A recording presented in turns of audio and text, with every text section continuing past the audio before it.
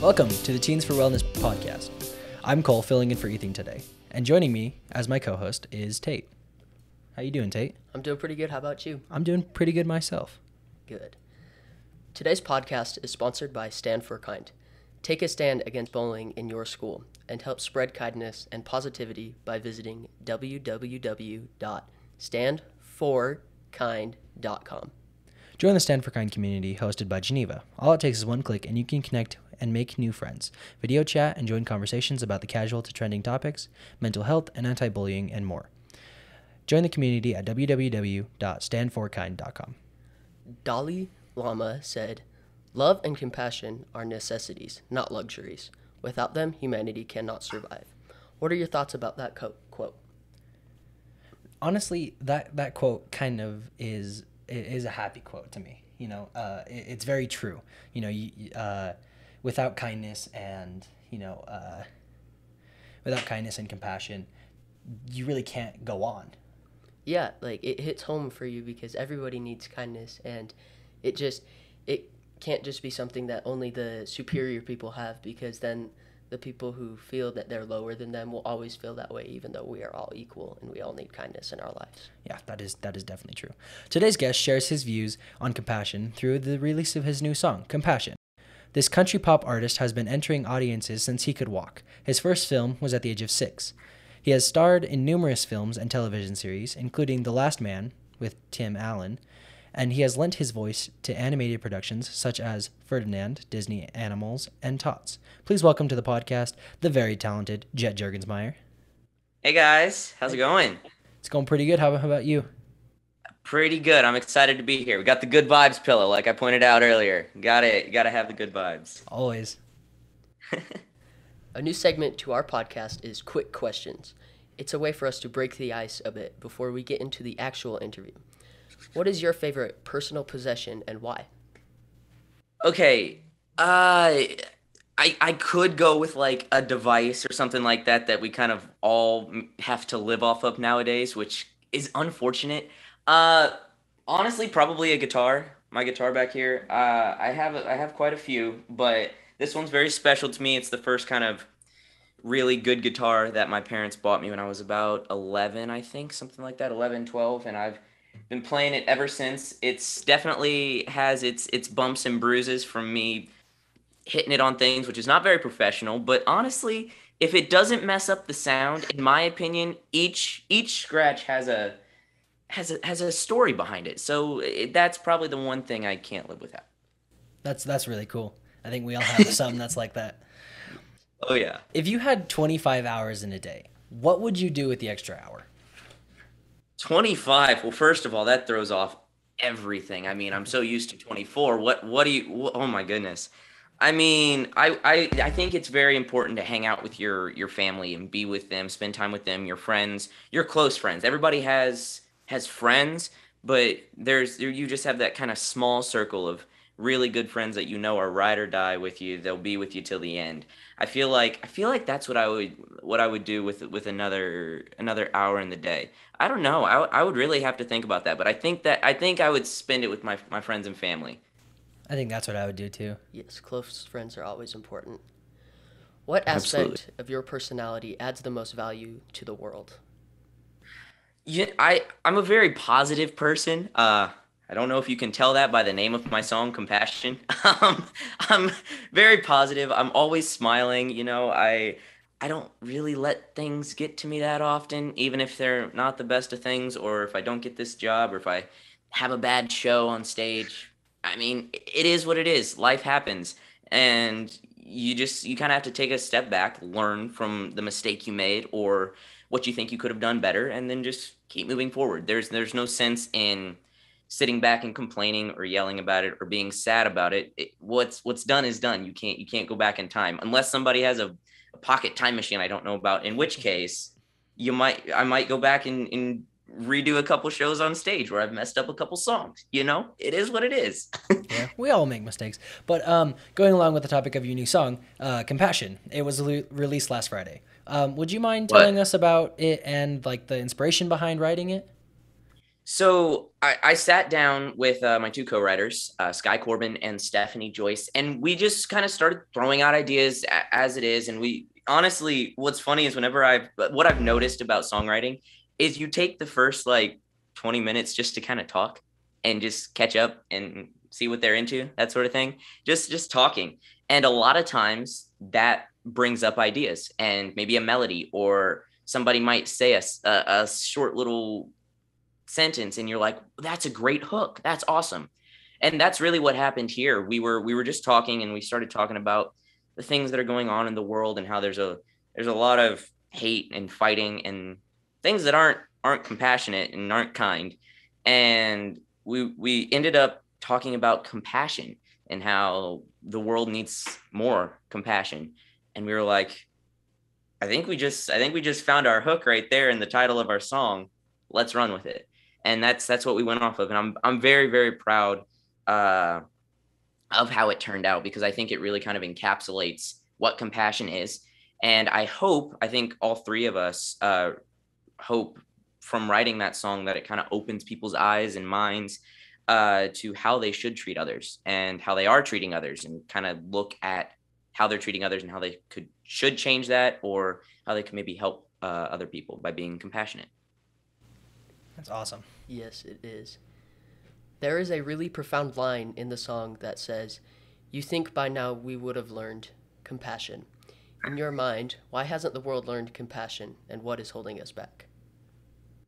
I feel like that's the $1 million question, to be honest with you, because in my eyes, it's very simple. I'm a very kind person. I would like to think that my friends would realize that I'm kind of the life of the party in my friend groups. I'm the dork. I'm the class clown, if you will, even though I'm homeschooled and an only child. Don't look into that. Uh, I'm the outgoing one of my friend groups, and I would like to think that I'm a very compassionate person, and nothing, like I said, nothing really gets to me. And I think the people that don't live that way, I think it's just the way that we're wired as humans. I think it's the way God designed us for a reason.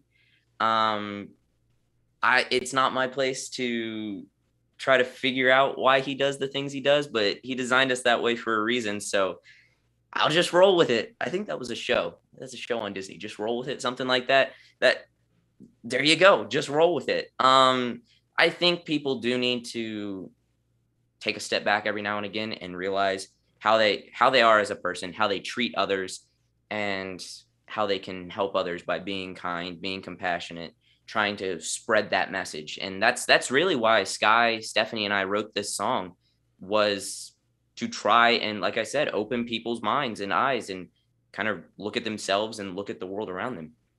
But I think the world hasn't learned compassion because we almost tend to overrun it. You know, we're so kind that by being so kind, we start to be unkind because we get so like comfortable with the people we're around, and then Yeah. we get so comfortable that we tend to treat them not kind. You know, we don't show them compassion because we feel like we're joking. But you know, some people take that seriously, and so it really Absolutely. And don't get me wrong. Like I said earlier, what I would do with that one extra hour in the day is probably spend it with my friends and family, my very close friends. And you're always going to joke with your friends, and people are always going to be people and make fun of others. And I've definitely been on the end of receiving some jokes, but like they're, at the end of the day, they're still my family. They're still my close friends are like my family. And so, I mean, it's all just kind of about taking it with a grain of salt and realizing that, like I said, people are going to be people, and it's the way that they're wired. It's the way that we just think as humans, I guess. Yes, going along with that, just like how people, like, they think about negative things in their life, and they will try to find and focus on the negative things that other people have in their lives, and they make sure that those people know that. And when they don't take a step back to figure that out, and they just like to focus on the bad in other people's lives, and that helps them feel better, even though that truly Yeah, doesn't help them feel to better. me, it's like, why worry? Why are you worrying about the things that this person's going through? Worry about yourself. Like, take a step back, worry about yourself, get yourself in the right mindset and yourself in that place that you need to be in, and then help others. You don't have to try to, if you rush into things and try to help others, you're really not helping them because you rushed into it and you're not in the place that you're trying to get somebody else into. Yes. Yeah, I can agree with that. Going along with like the topic of compassion, would you mind sharing with us like a personal experience in your life when you were shown compassion or you saw others show compassion? Honestly, all the time. I think that that's kind of what keeps us going in the world, is when we do see those little tidbits of people being kind and compassion. Love looking those videos up on like YouTube and watching people being kind and random acts of kindness, things like that. Uh, it happens on set a lot when I've seen it, because I've been acting since I was 4 years old. And a lot of times, people that have been in the industry a long time don't take kids on set seriously. I've been acting for 12 years. I'm not trying to brag or anything, but I do know what I'm doing when I'm on set. I have the experience. So what's amazing, and when I see compassion in a sense, is when people are kind to me on set and treat me with respect. And I try to do that to everybody. I'm very interested in behind the scenes of films and TV shows and animation. And if it wasn't for those people that are behind the scenes, the show or movie would not be getting made, because I am not the person that should be doing the set decoration. As you can tell, I have 3 pictures and a pillow up behind me. I'm not exactly the greatest person to set up a room. And honestly, that was my mom's idea for setting up those pictures. So it wasn't even me. So if it wasn't for those people, my music would not be getting made. For the musicians that play on it, my producer Butch, Dan, who gets all the musicians there, Mike, who does all the editing. I mean, nothing would be happening if I didn't have this team behind me that showed me compassion by giving me a chance at a young age and treating me with respect. And I try every day to treat them with the same amount of respect. I think we should all try to treat people with the amount of respect we want to be treated with. Yes. Just like our Absolutely. slogan. It's kind of the golden rule. You reap what you sow. If you're nice to people, people will be nice to you. And I actually heard Ed Sheeran say that. I've been able to meet Ed Sheeran. He is a musician that I've looked up to for a very long time. I actually have a looping pedal thing down here because of him. I love him as a musician, and I got to meet him. One of the nicest people I've ever met, and that's his philosophy. You reap what you sow, and you never see anybody being insanely famous or having a lot of friends that is not nice. People that are nice, like Ed Sheeran, look at where he is in the world. He's one of the biggest musicians in the world, and his music will live on well past when he stops releasing songs. And that's just kind of the way that I try to live my life, and I think a lot of people need to. Yes. I think like Ed Sheeran is a great example of showing compassion. You know, most of his songs are about being nice to people and showing compassion, and that's what I really like about Ed Sheeran, is that he doesn't care what people think of him as long as he's nice to everybody. He makes him happy. Absolutely. Absolutely. I agree with that. Yes. There you go. On the line of showing compassion to others, how can teens today be more compassionate not only to each other but also to themselves? I think we've really touched on it. Just like we just said, you reap what you sow. Just try to not overreact on things. I think that's one thing that we as teenagers tend to do, is we overreact, or oh my gosh, they did this and now the world's ending, when it's not really. We're in high school or middle school, however old you are. Like, the world isn't ending. We're fine. It's just not overreacting, taking a step back, realizing that you are overreacting, and trying to treat people with the same amount of kindness and respect that you want to be treated with. Like we've been saying, that's really, I feel like that's the best way to say it, is treat people how you want to be treated. Yeah, I think that really is the best way to put it. And I think you'll actually notice that people start treating you better when you start treating others better, because people do notice, contrary to popular belief. People do notice when you are a good person, and they can tell when you're not. And you'll notice once you start being nicer to people, people are nice to you. People you never thought were really like liked you or would ever be friends with you or talk to you. Oh, wow, they're talking to me now. I thought they had something against me. I guess not. I guess I just wasn't that great of a person and that kind of open to talk to. Yeah, I think that's very true. In my opinion, it's like we've been saying, where it's take a step back, kind of look at yourself. Uh, maybe pray if you're religious. I personally am Catholic. Just kind of take that step back and have people that you know are close with you, or that you know you can talk to if you're going through something. Uh, you don't have to have an abundance of friends to try to be happy or to make yourself feel better. You just need to have one person, honestly, to talk to. I'm fortunate I have both my parents. I do have a couple friends that I can talk to about whatever it is I'm going through. And even if you don't, like I said, you can pray. You may not get a response, but in my belief, somebody is there listening to you. So it's all about kind of having at least just one person that you know you can talk to. It could be somebody that you play video games with on the weekend that you've never met in person, but you feel like you know everything about them. You know what I mean? It's just having somebody even like that you can just be like, man, this is what I'm going through. I just need to spill my guts out to somebody and have them help you clean it up. Yeah, yeah, that's actually really nice. Me personally, I have people that I can talk to, and even if it's just the littlest thing, they'll always listen. Even if it's just something I need to get off my chest, or if it's a really big Absolutely. thing, or like even if I'm having a bad day, I'll go talk to them. Just because it feels like they're almost helping you through that bad portion that you're going through. You Oh yeah. almost feel like you're splitting that weight that's put on your shoulders. Absolutely. And that's like when you have that person that you can call your best friend, you're like, my business is your business is my business. All right, we're here for each other. And that's what I try to be for my friends, and I know that I have some friends that are that way for me. Yeah. What advice would you give to teens who are experiencing either bullying, thoughts of depression, or suicidal ideas, or anything along those sort of lines? Well, I know that this is not going to be a popular thing, but it really does help to talk to somebody.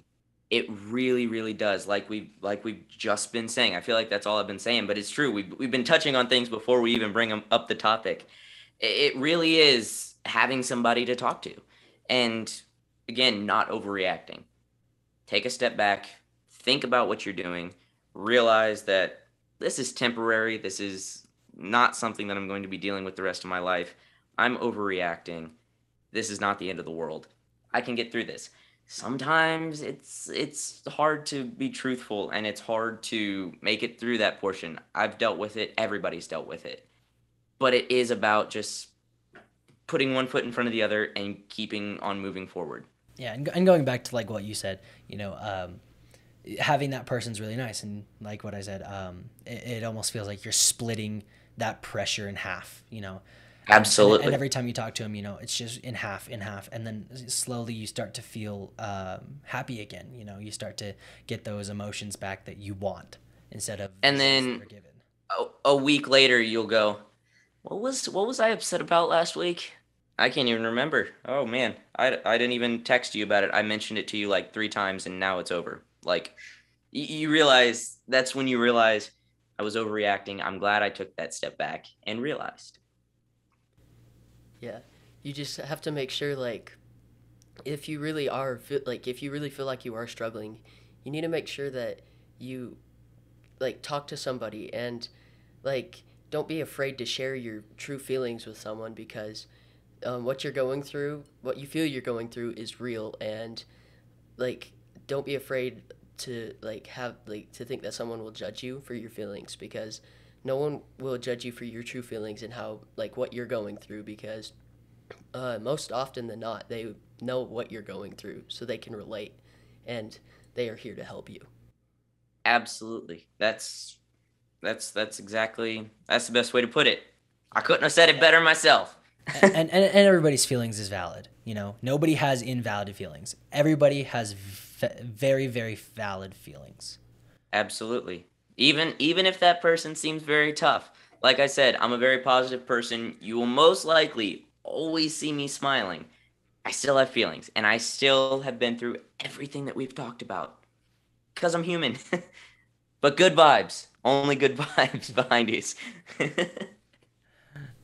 We'd like to thank the very talented Jet Jurgensmeyer for sharing with us the inspiration behind his new song, Compassion, and his thoughts on how we as teens can be more compassionate. Listen and download his song, Compassion, on all streaming platforms. Don't forget to check out the music video for the song, dropping in a couple of weeks. You can follow Jet Jurgensmeyer on Instagram at Jet Jurgensmeyer. There is a real need for compassion in our world today. Not just the compassion that we show to those around us, but we also need to be compassionate to ourselves. If you are struggling with compassion for yourself, ask for help. And if you are having thoughts of suicide, please speak up and ask for help. You are not alone. Call the National Suicide Prevention Lifeline at 1-800-273-8255. Great podcast today. Thank you again to Jet Jurgensmeyer. Special thanks to my co-host, Tate. And of course, a huge thank you to everyone for listening to this episode of the Teens4Wellness podcast. And remember, you matter.